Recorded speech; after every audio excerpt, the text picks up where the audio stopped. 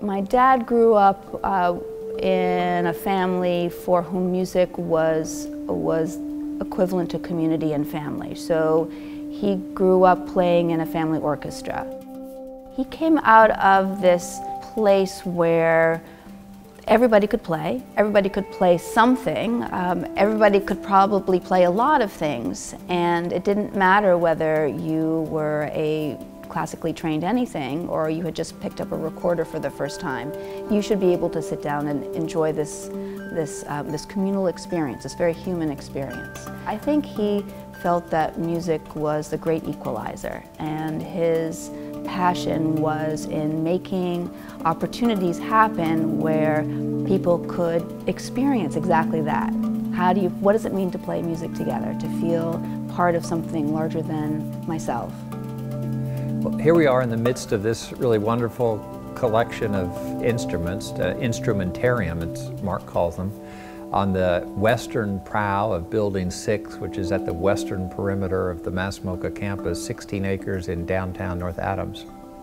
As we were planning this building, we were working with really well-known artists, James Turrell and Laurie Anderson and Jenny Holzer. And at some point, it was probably over a beer, Mark pulled me aside and said, "Turrell and Laurie and Jenny, we know that.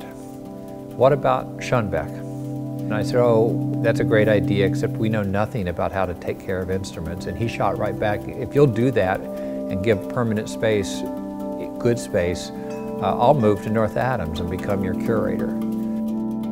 Gunnar Schonbeck, spiritual father, grandfather figure for me. I never met him, but he all but literally spoke to me through his instruments. It was my honor to have a large part in saving those instruments, bringing them down here to North Adams, and then repairing, restoring, and then finally co-curating a wonderful exhibit where every day, essentially, the signs on the wall say, "Please, touch the exhibit."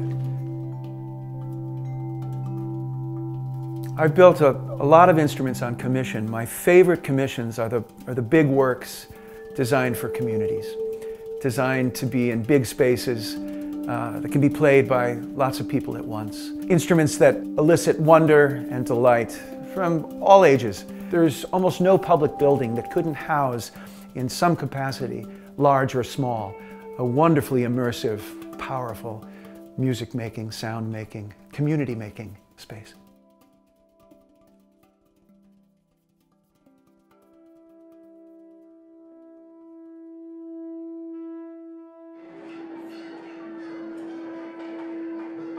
I saw Gunnar creating these opportunities for people to enter this musical fantasy land, and I also saw him observant of people's hesitation. So what does it mean to go and bang on a drum when you've been told not to hit things, right? What does it mean to scream and shout when you've told to be quiet here?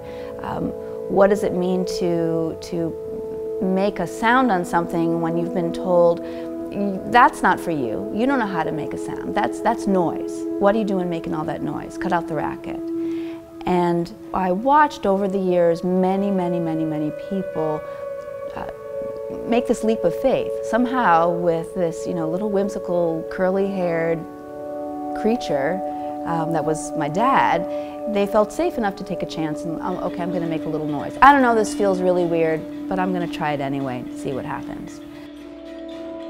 What I really love about it is, particularly in this beautiful building that we're in, which is full of highly refined work by artists who are masters of their craft and trade. There's this moment here at the end, this light-filled western perimeter of the site, when the tables get turned and the experts become the visitors all of a sudden, and it goes from experiencing work that comes at you from outside to making work, making music, expressing one's own self. And it's an interesting threshold because we spend a lot of time telling people don't touch, don't play. And here, of course, all that's turned on its head. It's more than participatory. I think it's spiritual liberation. it gets right to the core of why is creativity important to society as a whole. And I think it gets down to, without it, we're dead. I mean, quite literally. I happen to be a huge optimist because I have deep confidence that human beings will figure their way out of this pickle, but it takes creativity. It takes work, it takes thought and experimentation and the willingness to get up every day and try something new. And I think this kind of work, these kinds of instruments, invite that, obviously in a very playful way, in a setting that's secure and interesting and stimulating, but that kind of just like hard, get up and try it again and create it new is something that I think is fundamentally endemic to human beings, and it's what makes being a human pretty interesting. I'm not afraid of questions of importance. Is this important? Is this music, or are people just banging on things? I love those questions. Bring them on, because just handing somebody a simple tool to play a simple instrument and giving them simply permission, well, they do the rest. And the curmudgeon vanishes. The skeptic can move on to things that need skepticism. Homemade music, homemade delight. Skepticism is wasted on such things.